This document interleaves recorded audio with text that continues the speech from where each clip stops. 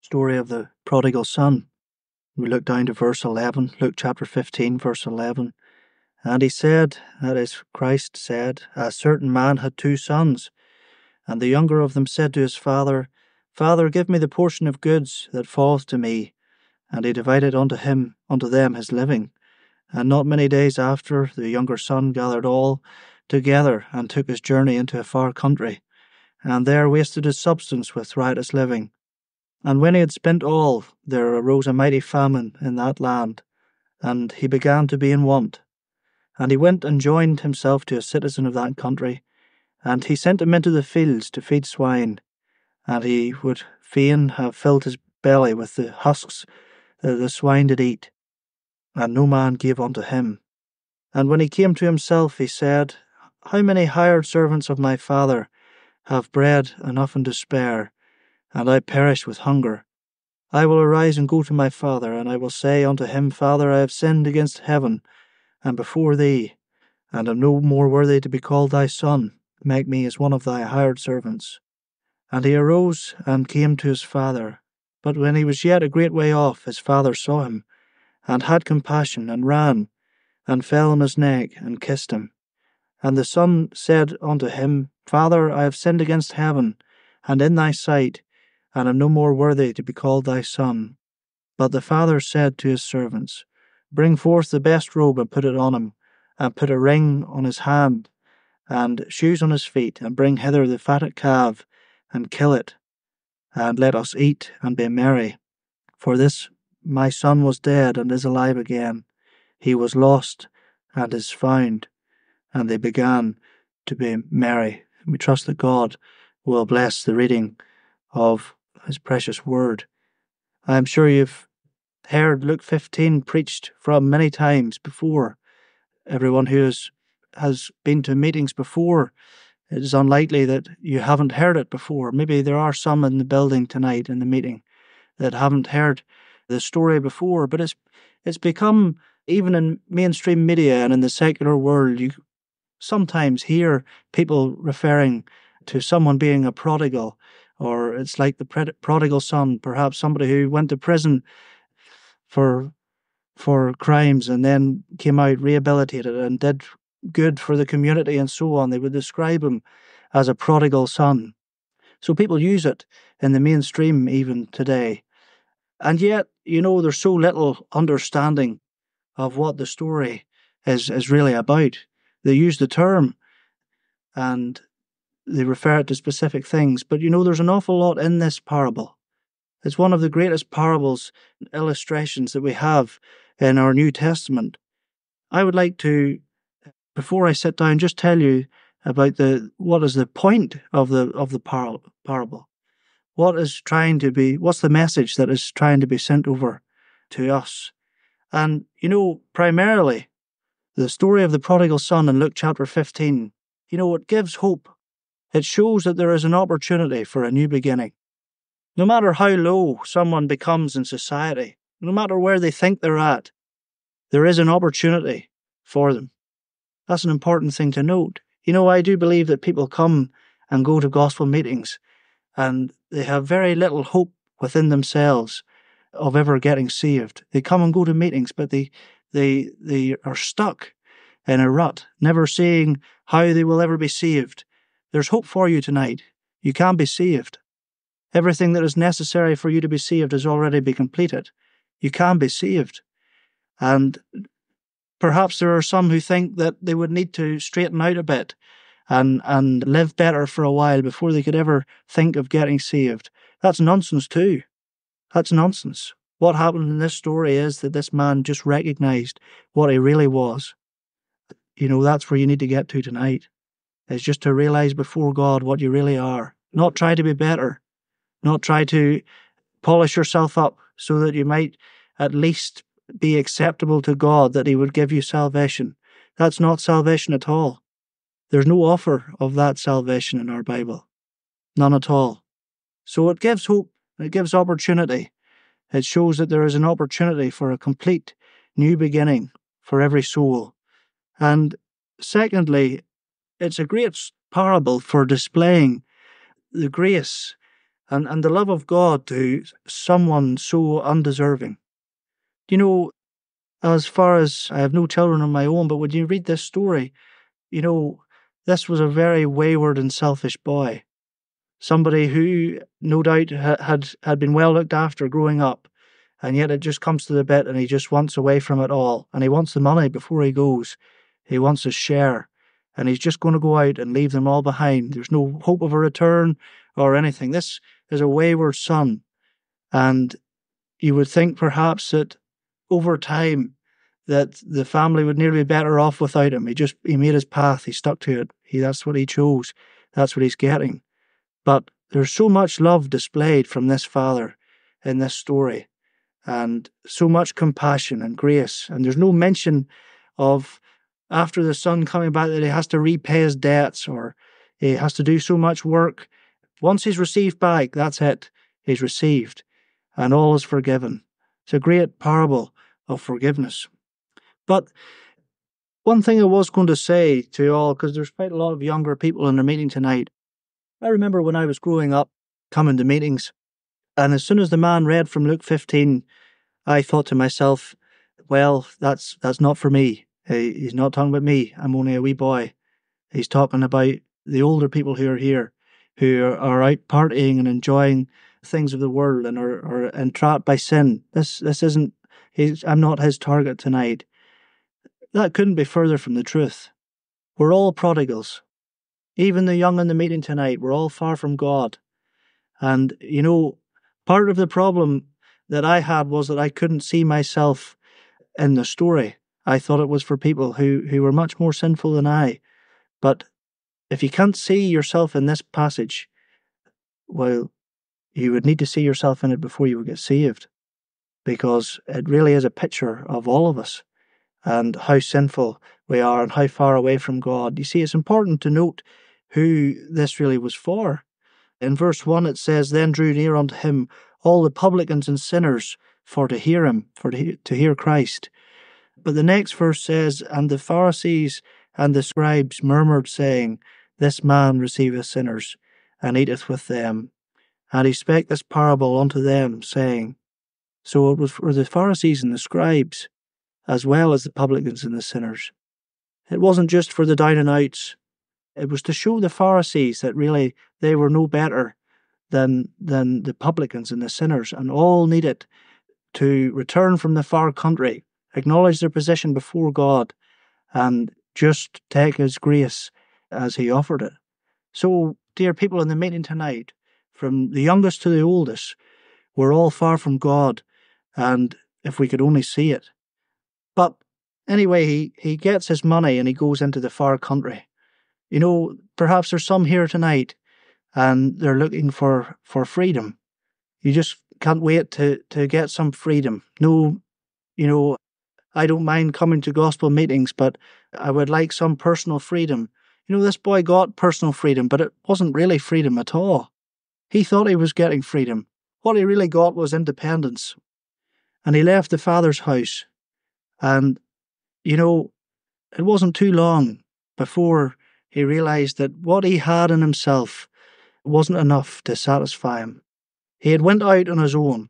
He had longed for it, he had got it, and he realized just how hopeless it was to be out in the world on your own with no hope and no prospect. To all who are in the meeting tonight, perhaps you're young and so on, I would urge you to get saved while you're young.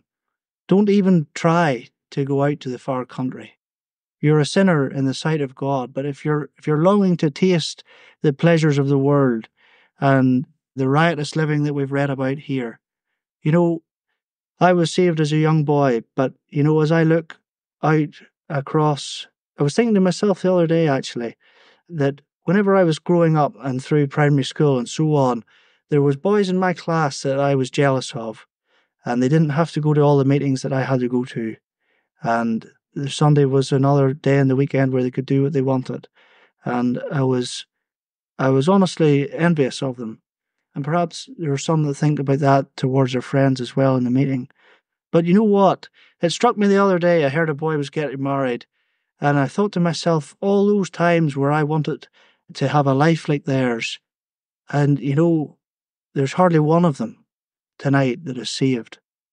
They're all still on the way to hell, and they heard the gospel as well at Sunday school and so on. But, the bondage becomes great, dear people. I know perhaps in the meeting tonight you don't think much about the bondage of sin, but the world, it's a terrible place. It really is. It ensnares people. When they no longer enjoy the world, they're still trapped by it. There are people in Ballyclare tonight and they're as miserable as anything, and yet the last thing they'll do is come to the meeting here. The very last thing they would do, they'd sit at home in misery before they would come. And that is just the bondage that Satan has them under.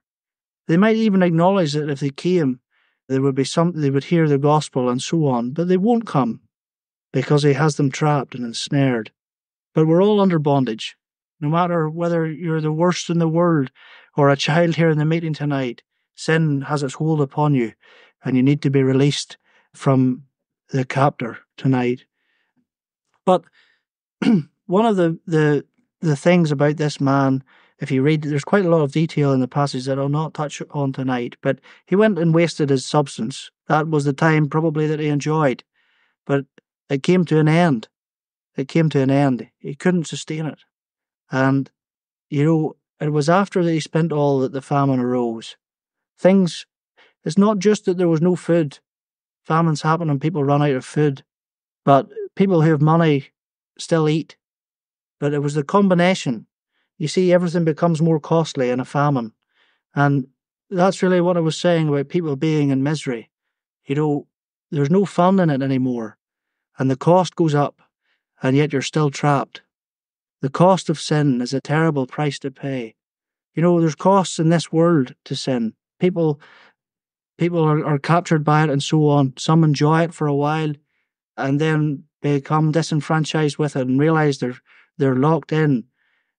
But the price that we pay on this earth for sin is nothing to what awaits the sinner who dies in their sins without Christ. There's a whole other world out there when you close your eyes in death and enter into eternity. It never ends. It's all right talking here tonight about the pleasures of sin and the joy that people get out of their sin and the misery it brings in life. But dear friend, the real cost is once you cross that line, because it is truly horrendous and terrible what the sinner will endure for all eternity, righteously, under the judgment of God. That's what's at stake tonight, and we would long that you be saved tonight. But the famine arose, and the one encouraging thing here is that he began to be in want.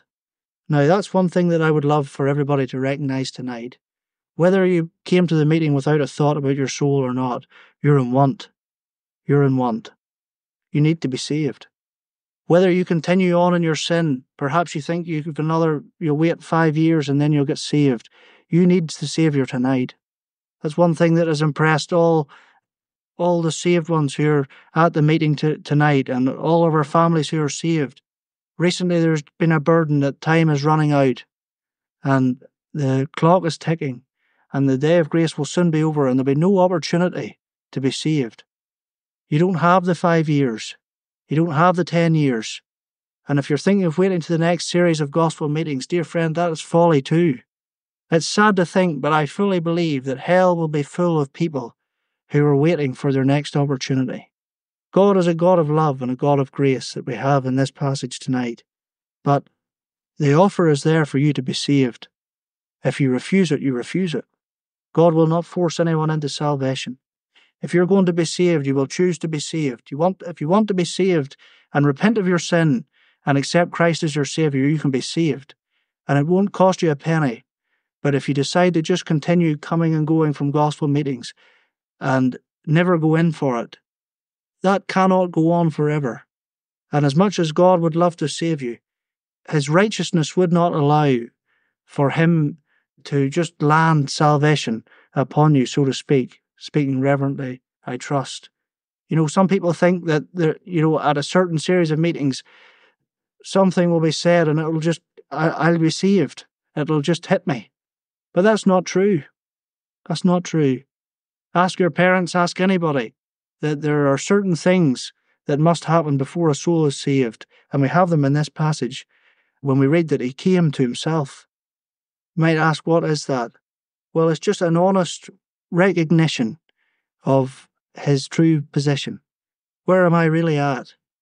Perhaps you think that you're fine. You'll get saved. I know the gospel. I come to the meetings. My parents are saved. I would get saved. There's no reason why I wouldn't be saved. Dear friend, if you're here tonight and your parents are saved, thank God for it. And you're greatly privileged, and we thank God for it. But it's by no means a guarantee that you'll be in heaven. It's not. You know, I thank God that my brother and sister are saved, but it's increasingly sad as I look over all the cousins and Sunday school friends that I grew up with, and many of them, percentage-wise, are still on the road to hell. No interest, apparently, about their soul, and grew up under the same circumstances as I grew up in. It's a serious thing. The world which we live in today is so entrapping. There are so many distractions, so many things to just capture your mind, even momentarily, and the thoughts are gone. If you have a thought about your soul tonight, that's not given by me or Johnny. If you have a care about your soul, that's given by God. That's the voice of God. If you want to be saved tonight, it's not our voices that are doing that. It's the voice of God. But if you go home from the meeting and you reach for the first thing that you can get your hands on, that's exactly what the devil wants you to do. He just wants you to, anything. It could be simple, trivial, not wrong at all, but he'll use it. He'll use it. And we live in a world that is just full of distraction. We recognize it ourselves, those of us who are saved. You have something to do, and something else takes your mind, and that's it. Gone. You can't think about it at all. We would long tonight that if you want to be saved, get away from all that. Put them all away. There's no point selling your soul for distractions that are trivial and take away the voice of God. Go in for it tonight. We would long that you would do that. But an honest recognition of where you're at. You're a sinner before God. You don't deserve salvation. That's one thing that's very hard whenever you're young, maybe to recognize, is that I don't deserve anything from God. Perhaps you think you're not too bad. We're just total enemies of God, really. We run away from God like this boy did. We turn from him. We try and go as far away as we can. When we hear his voice in a meeting, we shut it out of our minds. We are just everything that God wants for us, we don't want in our natural state. We would long that tonight you would realize that you're on the wrong side. God wants to save you.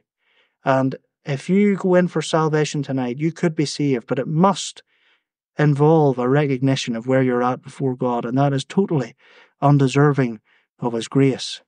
Just a sinner in the sight of God that deserves his punishment, deserves his wrath. A boy at work said to me this week, I know that you believe in hell and so on, and I do think there is a hell, but I know I'm not good enough to go to heaven, but I don't think I'm bad enough to go to hell. So many people think like that. Maybe in the meeting tonight you're thinking that too. I understand that I can't go to heaven because I'm not saved, but I don't see why I should go to hell. The reality is that there are only two places, and you can go to heaven. You should never have been allowed to go to heaven. None of us. It's a wonder that any of us will ever land in heaven. But the opportunity is there, and if you reject that opportunity, well then hell is the only place that God can send you righteously. And as I close, no man gave unto him. That's another line that we have. Nobody else will. There was nobody that he could turn to. A man allowed him to feed his pigs and eat some of the pig's food and so on, but he realized that no man gave unto him. There's nothing you can do for yourself. There's nothing we can do for you. And there's nothing that anybody out there can do for you. Salvation is between you and God. God is willing to save you, but you must turn. And there only is one who can help, and that is the person of our Lord Jesus Christ. If you want to be saved tonight, you must consider him, because you can think about your sin all day long and think about hell and If you're having thoughts about eternity, don't banish them at all out of your mind, because they're important. And that's the Spirit of God working with you. But you must get to Calvary. You must. I remember struggling for weeks before I got saved and thinking about hell. And I was so burdened. And I thank God that fear of Him and of eternity was put in my soul, but I couldn't get by it. I would do anything but look to Calvary. And you know, the moment that I realized that I could never save myself and got to Calvary, that was the moment I got saved. If you're going to be saved tonight, you must look to Christ. Look to the cross. Because the bottom line is that all the punishment that I've mentioned tonight, if you reject Christ and go to hell and eventually the lake of fire and suffer under the judgment of God, you know the saddest thing about that is if you end up in hell. I believe the saddest thing about that is knowing that it never had to happen. How awful it will be for people at the great white throne to realize their doom is sealed, settled forever, no hope. And they never needed to stand there because Christ had died at Calvary, that they would never be there. The punishment for your sin that God demanded righteously. Sin must be punished. That's non-negotiable. Sin must be punished. There's no allowance or tolerance for sin under a holy God. And yet, that punishment that was due to us for our sin was borne completely by Christ at Calvary. He suffered under the wrath and judgment of God as our substitute, that we wouldn't have to be in hell, that we wouldn't suffer the punishment for our sins which we deserve. And although He was sinless, He bore that punishment for us. If you can get there tonight and rest on the fact that He has satisfied God with that work at Calvary, and that as a sinner you take your place and you just acknowledge that when Christ died in Calvary, it was for me, because I'm a sinner. Get there tonight, dear friend, and enjoy all the blessings and the bounty of the Father's house. He's a kind God, a loving God. The world would have you believe that the God of the Bible is full of hatred and is incompatible with today's values and so on. God doesn't change. We change. Society changes. God doesn't change. And on a solemn note to finish on, that means, dear friend, when He said that those who reject His Son will end up in the lake of fire for all eternity, it will happen. God is a God of His word. I think some people hold out for the fact that when it comes to the bit, I'll get away somehow. It won't happen. God is true. God is holy. But it also means that whenever Christ said it is finished, and God raised Him from the dead, that sacrifice will eternally stand. God will eternally be satisfied. When we're in heaven for 100 million years, we will still look back to the cross as the only reason we're there, and it'll never need to be changed. Rest on Him tonight. Get to Calvary and trust Christ for salvation tonight. Just as John has done, we welcome you to the meeting this evening. Thank you for coming. Now we'll open the scriptures again, please, to Luke's Gospel on chapter 13. Luke chapter 13. And verse 4 says, He spake also this parable. A certain man had a fig tree planted in his vineyard, and he came and sought fruit thereon, and found none. Then said he unto the dresser of his vineyard, Behold, these 3 years I come seeking fruit on this fig tree, and find none. Cut it down. Why cumbereth it the ground? And he answering said unto him, Lord, let it alone this year also, till I shall dig about it and dung it. And if it bear fruit, well, and if not, then after that thou shalt cut it down. Then over, please, to chapter 24 of the same Gospel, Luke's Gospel, chapter 24. Verse 1 says, Now upon the first day of the week, very early in the morning, they came unto the sepulchre, bringing the spices which they had prepared, and certain others with them. And they found the stone rolled away from the sepulchre, and they entered in and found not the body of the Lord Jesus. And it came to pass, as they were much perplexed thereabout, behold, 2 men stood by them in shining garments. And as they were afraid, and bowed down their faces to the earth, they said unto them, Why seek ye the living among the dead? He is not here, but is risen. Remember how He spake unto you when He was yet in Galilee, saying, The Son of Man must be delivered into the hands of sinful men, and be crucified, on the third day rise again. And finally, please, to Revelation and chapter 20. Revelation chapter 20 and verse 11 says, "And I saw a great white throne, and him that sat on it, from whose face the earth and the heavens fled away, and there was found no place for them. And I saw the dead, small and great, stand before God, and the books were opened. And another book was opened, which is the book of life. And the dead were judged out of those things which were written in the books, according to their works. And the sea gave up the dead which were in it, and death and hell delivered up the dead which were in them, and they were judged every man according to their works. And death and hell were cast into the lake of fire. This is the second death. And whosoever was not found written in the book of life was cast into the lake of fire." And we trust that God would bless the reading of His holy word along with what we have heard from our brother John. It's just been upon my mind this evening to speak to you about things that were expected but not found. Things that were expected but not found.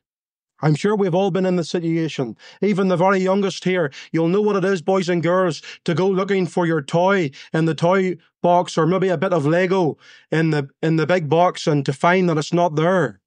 And you'll have heard the voice of your mother or father saying, "Well, where did you leave it? And where did you last have it?" And even us who are older, there's many times in work I go to the toolbox expecting something to be there, but it's not there. And that happens every day. Half my day, I think, is nearly spent looking for things and where I've put them. And everyone in the meeting knows what it is to expect something and yet not to find it. We have come in, or we have read about 3 scenes tonight, 3 portions of Scripture where people were expecting to find something and it was not found. First of all, I want to bring you to a tree.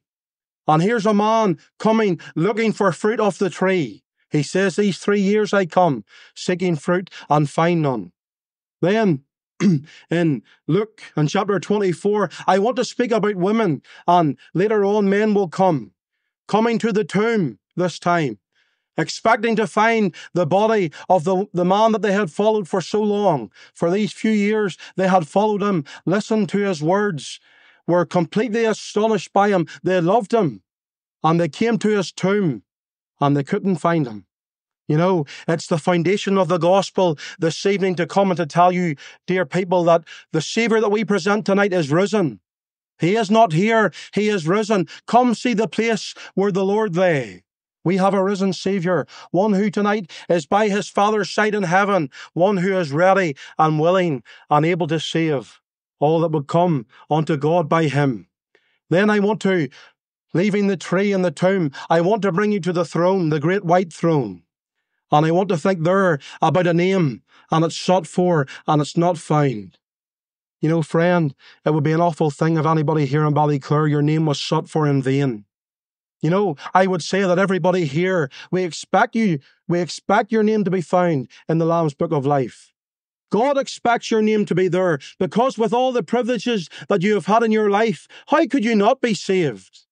And yet those words are sounded forth, "Whosoever was not found written in the Lamb's Book of Life was cast into the lake of fire." What an awful thing, friend, for your name not to be found. Firstly, a tree. We have this great picture, this great parable that the Lord told about a man coming to his vineyard, coming to seek for fruit. And there's one tree in particular, and you can almost see him arriving and almost going straight to the tree. And he says to the keeper of the vineyard, he says, 3 years I've come seeking fruit upon this tree. And he says, I can find none. He says, cut it down. It had just got to him. For 3 years he had came diligently to the tree, seeking for fruit, caring for the tree. It was taking up a place in his vineyard, and his money was sustaining it. He was paying a man to look after it. The fig tree had all the privileges of the other fig trees, and yet he says, 3 years I come seeking fruit and find none. He says, cut it down. Why cumbereth it the ground? You know, friend, I want to leave a solemn message before you tonight and ask you, how many years has God come to your life seeking fruit and find none? How many years has it been that God has come looking upon your heart and your soul, looking for fruit, looking for something that would bring glory to God, and yet the Bible says that he found none. He has found none. Seeking fruit and found none. Maybe there's someone in here for the first time, or maybe there's someone who is young and you're still trying to understand the whole message of the gospel. Well, the Bible tells us that there's nothing in our lives that could bring fruit to God. The Bible tells us that even our very righteousnesses are as filthy rags in the eyes of God. The Bible says there is no difference, for all have sinned and come short of the glory of God. And so you sitting tonight in the meeting, both young and old, if you're not saved, friend, you have nothing in your life that brings glory to God. You're a sinner. There is no difference, for all have sinned and come short of the glory of God. And then if God comes to your life seeking fruit, and he says, for many years I've come and I find none, cut it down. Surely God is right and righteous. And just saying, take it away, there's nothing for me. You know, friend, this will be a good meeting tonight if you went away realizing that you have nothing to give to God. You're a sinner in the eyes of God. The Bible says that our iniquities have separated between us and our God. And someday, friend, someday, the wages of the sinful life that we live will be death. The wages of sin is death. And because of our sin, someday God will close his hand upon our breath, and God will take us out of this life and he'll take us into eternity. Let me ask you, friend, if you were to die tonight, where would you be? Where would you be? I see young boys and girls here. I know you're young and you think you have many years ahead of you. If God was to say enough tonight, cut it down, where would you be? Older friend, many times you've heard the gospel. Many times God has spoken to you through his word, and yet you still sit in this meeting unprepared and unwilling to bow the knee before him in repentance. You're a sinner, friend, and you've come short of his glory. And if God was to close his hand upon your little life tonight, if God was to cut it down, you would go out to everlasting judgment. You know, it just comes before me. This year, there was two men that worked very closely with me. At the start of the year in January, there was a young man only of 22. He worked with me for about 2 years. Every day, he was 6 days a week. Nearly, he was in the van with me every 6 days of the week. And there was he had been boxing and he had dislocated his shoulder, and he had texted me saying, I'll not be in for a few days, Johnny. I says, that's all right. That was maybe on a Wednesday night. And then on a Sunday night, I texted him. I says, well, Sam, what about the arm? He says, oh, the shoulder is still sore. He says, it'll probably be Wednesday or Thursday before I'm back. Do you see, friend, within 12 hours of him telling me about Wednesday or Thursday, he was in eternity. His mother or father, his father it was, found him in bed, unresponsive and cold. A young man at the age of 22 had just had a daughter about 2 months before. He was looking forward to raising his daughter. He was looking forward to his life. He had plans. He told me about buying a van and going out on his own. Plans for his life. But God cut it down.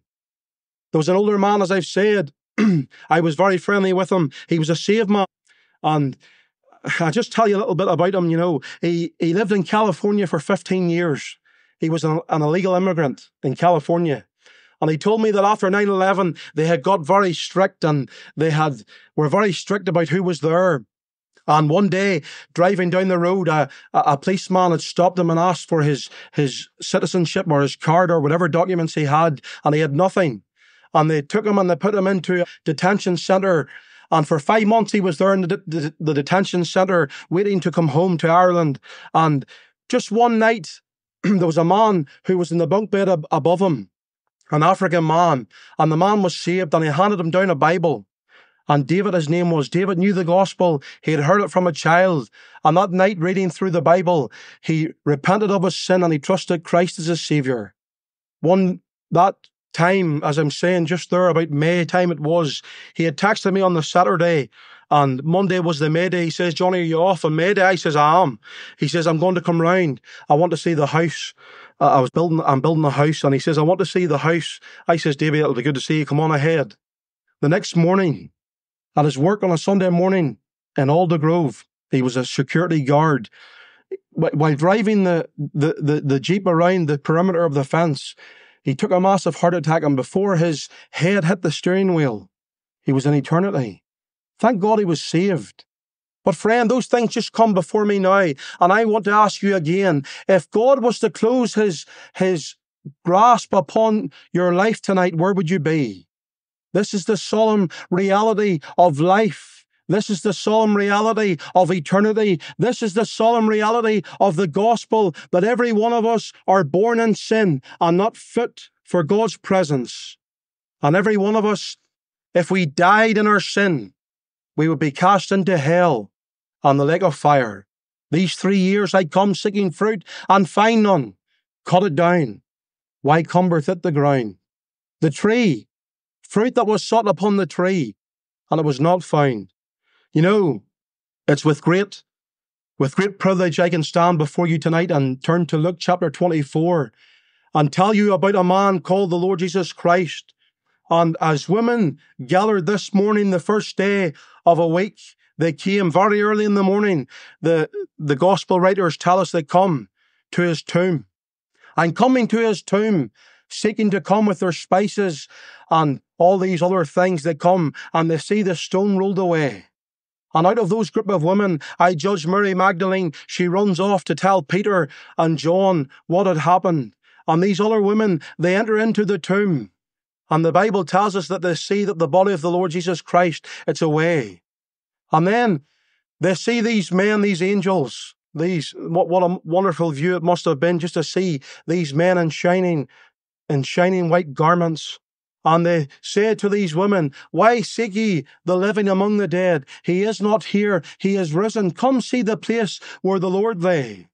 Maybe there's someone here this evening and you would ask, well, if he was such a great man, why would he have been in the tomb? Why would he have been there?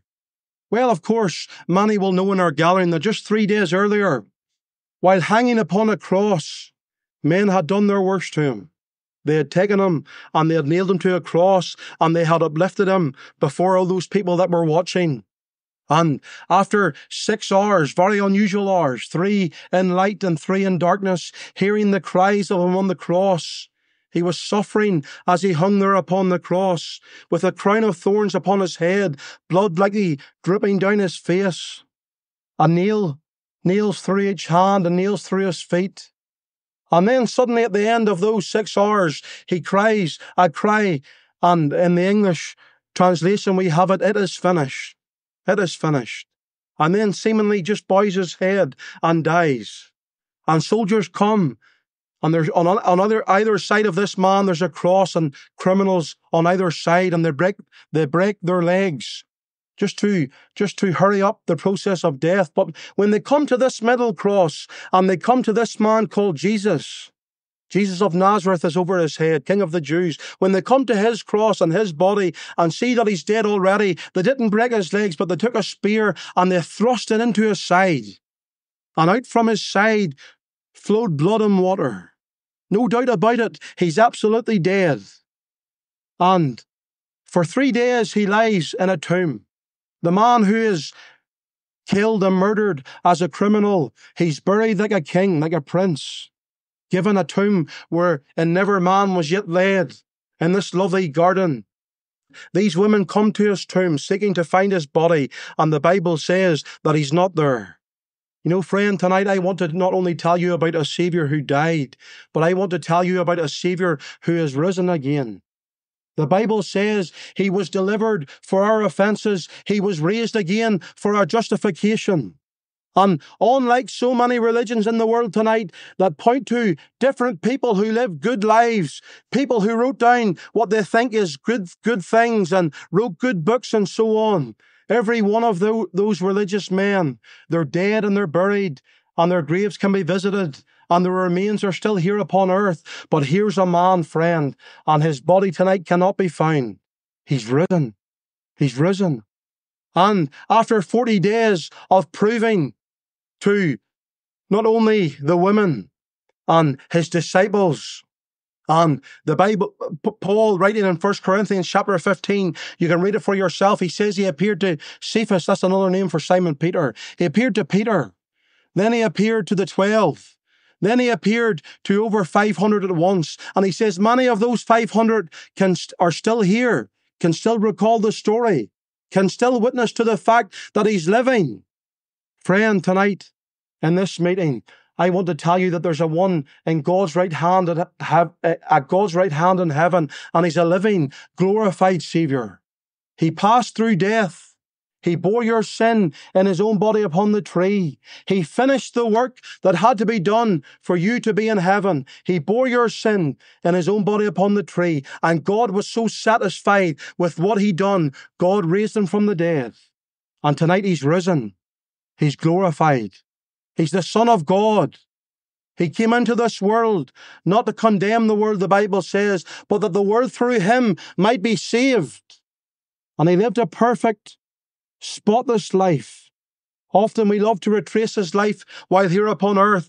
I have just recently been enjoying the remarks of in Mark's Gospel, just that little section in the middle, how people were amazed at what he done. You know, chapter 4. We read about those disciples on the boat. And after he had calmed the storm, those disciples said, "What manner of man is this, that even the wind and the waves obey him?" What manner of man is this? In chapter 5, while on the way to heal Jairus' daughter, you know very well about that woman who had the issue of blood, and she grabs his coat and she's healed. And then going to the house of Jairus and raising his daughter from the dead, we read about that house, and all that were in that house were astonished beyond astonishment. That's the end of chapter 5. At the end of chapter 6, we read about him again in a storm walking upon the water. And the disciples are amazed. And as he crosses over to the other side, when the people heard that he's come, they bring their sick out to the streets. And they just seek to grab his coat, to grab his garment, because the Bible says that everyone that touched his garment was healed. At the end of chapter 7, they bring before him a man who is deaf and dumb. And as he heals that man, those people say, "He has done all things well. He maketh the dumb to speak and the deaf to hear." My friend, let me tell you that one that hung upon a cross and that one that God raised from the dead, he was a perfect, spotless man. The perfect, spotless sacrifice of God. John could see him and can say, "Behold the Lamb of God, which taketh away the sin of the world." And is it any wonder that when he had done everything that God had given him to do, when he had finished his work, when he had borne the sin of the world in his own body upon the tree, God raised him from the dead? Friend, again, I would say it again. We preach to you tonight a risen, glorified Savior.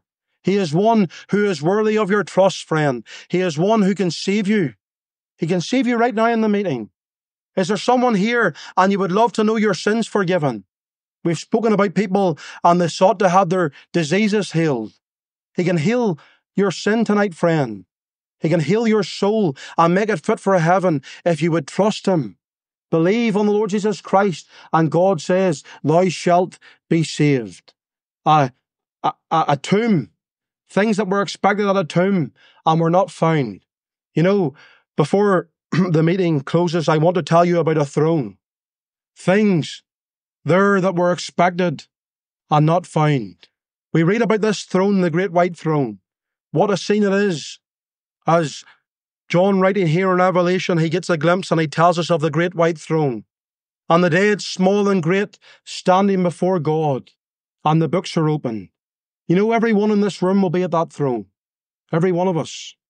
Every person that has ever come into this world. Every person, every baby that was ever conceived, every man or woman, boy or girl that has ever lived, we will be at that throne. There will be those of us that are saved beside the Lamb of God, beside our Savior. And there will be those that are not saved, and they'll stand before him. The dead, small and great, shall stand before God, and the books shall be opened. And in these books we read about another book, the book of life, and it's opened. And at the end of this great passage, it says, "Whosoever was not found written in the Lamb's book of life was cast into the lake of fire." You know, friend, it's an awful thing to think about, but it's reality. Is there people here tonight in Ballyclare and your name has never been written in the Lamb's Book of Life? You're not saved. You sit here in your sin. You reject God's Saviour. You reject God's Son. And if you die, friend, as you are on this great day, your name will not be found. You'll be cast into the lake of fire. Your life, you were given all the privileges in your life that your name might have been written down in the Lamb's Book of Life. I think of the words of Paul in chapter 2 of Romans. He says, knowing not that the goodness of God leadeth thee to repentance. I think of the words of the Lord Jesus Christ as he spoke about those cities that he done his mighty miracles in. He said, woe unto thee, Chorazin!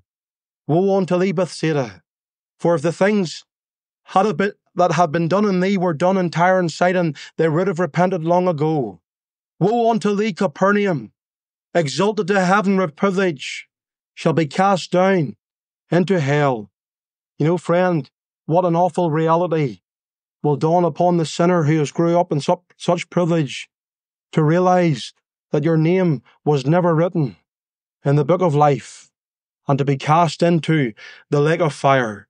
Friend, I would urge you tonight, I would plead with you, before this day comes to an end, before even this meeting, before we sing our last hymn, repent of your sin and trust Christ for your salvation. And you can have your name gloriously written in the Lamb's Book of Life. You can have your sins forgiven. Know that you'll never be told to depart from God, but you'll be with His Son for all eternity. But remember the solemn words. If you're going to be wise, thou be wise for thyself. If thou scornest, thou alone shall bear it. Whosoever was not found written in the Lamb's Book of Life was cast into the lake of fire. Shall we pray? Our Father, we come before Thee. We think of the solemn realities that presents themselves to sinners tonight in our meeting. How it is simply to believe or to be condemned. We have heard many times how men have said it is turn or burn, salvation or damnation, heaven or hell for all eternity. And we pray that even tonight, as a result of this gospel meeting, some dear soul might strive to enter in, might know Christ as their Saviour, and might know their sins forgiven, might repent of their sin before Thee, and trust Thy Son for salvation. We ask that Thou might take us to our homes in safety. Bless our little time together and bless it with salvation, we would ask of Thee, in the Lord's holy and precious name. Amen.